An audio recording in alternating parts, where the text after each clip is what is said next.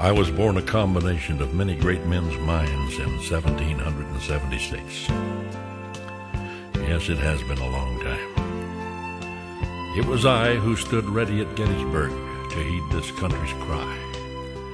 And for a thing called freedom, I had to watch while many young boys had to die. The night Mr. Lincoln was shot, I was right there at his side. I was the strength of a mighty nation and the tears that thousands cried. I have carried the burdens of the great world wars, Korea and Vietnam too. And along with the doughboys, Rough Riders, and the volunteer Flying Tigers, we did what we had to do. And when we sent up our first rocket ship, I was right there in my place. I was the beat of all America's heart and the smile on John F. Kennedy's face.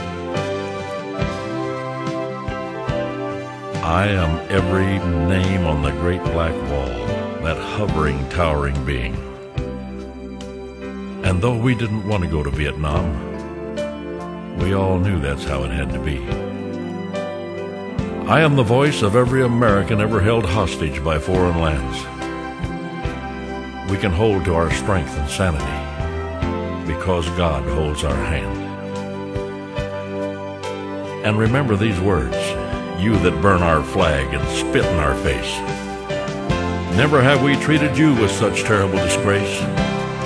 We've accepted your people, every color, every creed, and given aid to all countries in their times of need. And we've shown by the way that we give out our hearts. Truly, we are the world, and in America is where it starts. And to Americans near and far, I give a feeling that is the same. I'm a powerful, super inner strength no belief or country could ever shake.